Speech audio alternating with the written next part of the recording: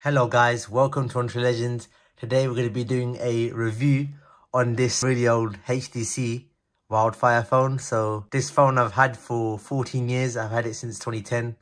I've had it lying around and I want to do a review on how it holds up in 2024. So as you can see, here's the phone. Got an SD card inside of it. It's got an SD card slot. This phone was completely dead. And what I did, I charged it up with this USB tester so you can see its overall capacity. And as you can see, this is the overall capacity of this phone. So it's got 1,400 milliamp hours right now. Obviously when it came out, it had more milliamp hours. And I put on the screen of how much watts it was charging at. And charged at a total of 2 hours and 41 minutes. That's how long it took to fully charge this phone. But anyway, we're going to boot up this phone and we're going to do a boot test to see how long it actually boots up.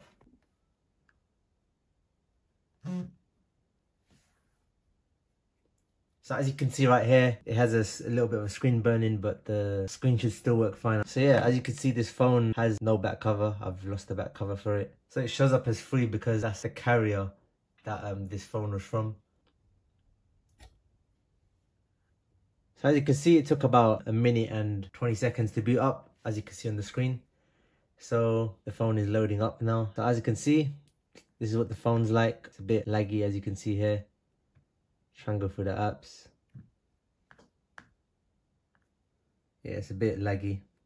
I'm going to see how this phone performs. Alright guys, so what we're going to do now, we're going to see if we can actually watch YouTube videos. As you can see, this is the YouTube app, and of course, the YouTube app does not work because obviously the phone's outdated for the YouTube servers, so there's no way of watching videos for the YouTube app. But what you probably can do, we can go on the internet, we can go in the browser, and as you can see, we can see the Google logo on this old HTC phone. So you can actually still use Google. I've connected to the Wi-Fi, as you can see.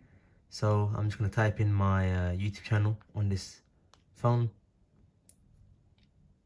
As you can see, it shows up my channel.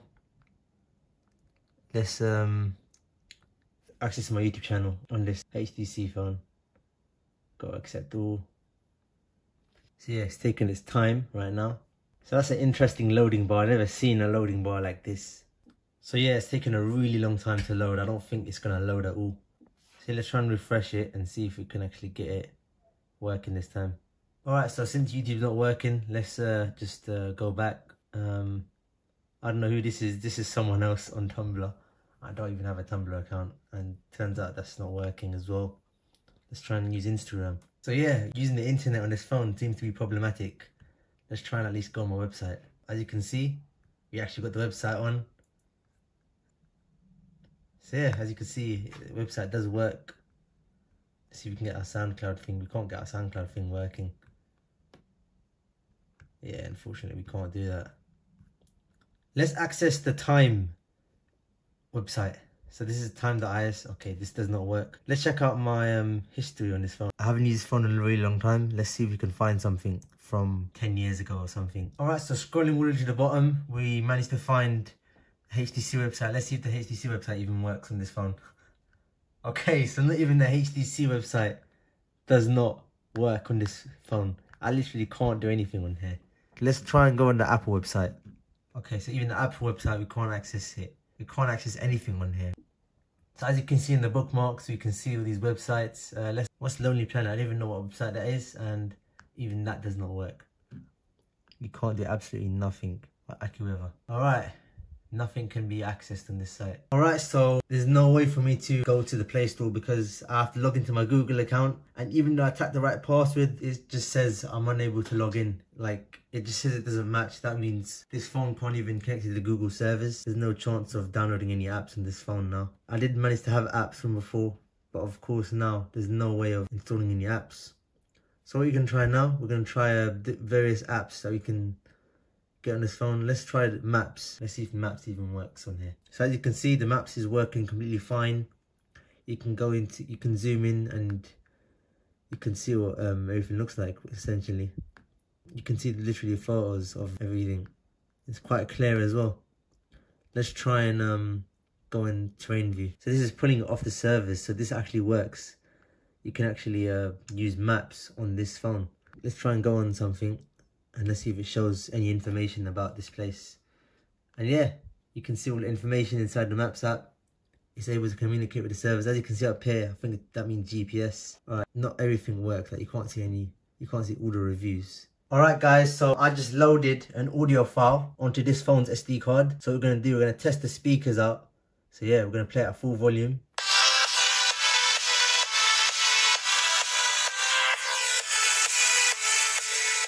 Got no bass at all, as you can hear. So yeah, the good thing about this, you can use it as an MP3 player. Just plug your headphones into the audio jack. Cool thing about this phone, it's got an audio jack, unlike phones today. So you can use it as an MP3 player. Just load your songs onto an SD card, and you've got yourself an MP3 player. Alright, so as you can see, I'm playing the audio through the headphones. It's quite loud. Let's see if you can hear it. It's got some bass as well. And another thing you could do, you could just connect any Bluetooth headphones, like even your AirPods. You can just connect it to this phone. Alright, so now we're going to do a test of connecting a Bluetooth device to this phone. As you can see, I've got my Bluetooth speaker here. I'm going to put it in pairing mode. Scan for devices. As you can see, my device is here. Alright, so we connected to the speakers. Alright, so we're connected to the speaker. Let's play the sound. Alright, since I couldn't get the Bluetooth speaker working, I'm going to try and get my AirPods connected to this phone. Alright, so we're connected to the AirPods. Let's see if we can actually play any sound to the AirPods. Alright, so surprisingly, it's working on the AirPods, but for some reason not the Bluetooth speaker. So yeah, you can use your AirPods with this old HTC phone. Alright, this phone has a feature called FM radio, where you can listen to different radios in the area. So I'm using this as an antenna, and as you can see, it's playing through these headphones, but I can make it play for the speakers. So I'm going to put in the speaker. We'll go to different stations. As you can hear, when I lift up the headphones, then you can hear a little bit of the radio.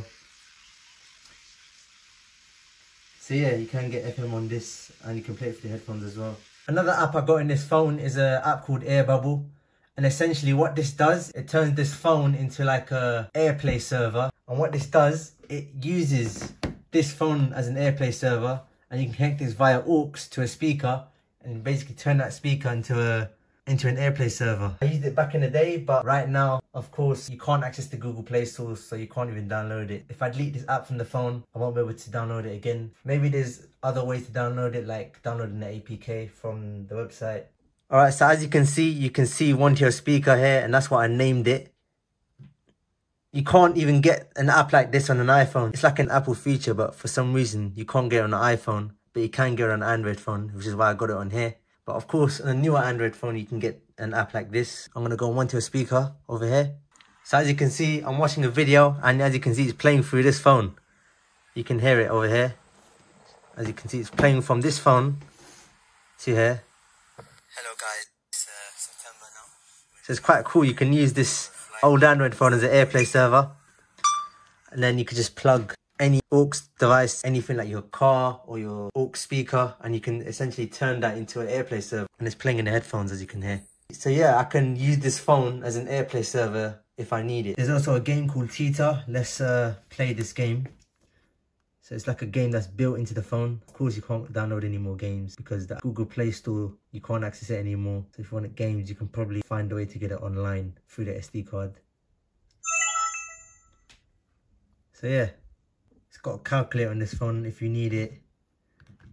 You got flashlight on this phone, so you basically got a torch. As you can see, it's not really as bright as an iPhone. So this is my iPhone 6s, on this Max. As you can see, this one's a bit more powerful. iPhone's more stronger, light. Alright, so I've put a photo onto this phone, and now we're going to check out gallery, see what gallery looks like. And as you can see, this is a 24 megapixel photo. I've taken it with my Nikon camera. As you can see, you can zoom in quite a lot. Actually, you can't zoom in that much. It doesn't really show the full resolution. So this phone's got a feature called Wi-Fi hotspot, so you can create like a little hotspot on this phone. If you've got your own mobile data on this phone, you can share it via Wi-Fi hotspot like you can do on phones nowadays. And as you can see, if you've got no carried and really no point, but you can make your own little Wi-Fi network with this phone. So as you can see, the Wi-Fi network is showing up now. I'm going to connect it and do a little speed test using an app called Wi-Fi Sweet Spots to see how fast it is. So as you can see, it shows what it is, the HTC Corporation. I've actually just put a random number for the IP address myself. I'll show you how to change it as well. And there's this app called Wi-Fi Sweet Spots to see how fast the Wi-Fi is on this phone. So let's do a speed test. And as you can see, it's not really that fast. Alright, so this phone is still connected to this hotspot. And as you can see all the connected devices. So this is the device connected to it. This is this phone right here. We can go to menu, we can go to advanced, and you can change the settings including the Wi-Fi channel. So this is 2.4 gigahertz Wi-Fi channel. You can put it on always on, or you can disable it after inactivity, and you can change the LAN settings. This is what it is right now, but if you reset to default settings, this is what it's meant to be like. So this is what the calendar app looks like on this HTC phone. Now let's see what clock looks like. We go on clock over here, you can see the time. So let's see what the alarms were like. When alarm sound.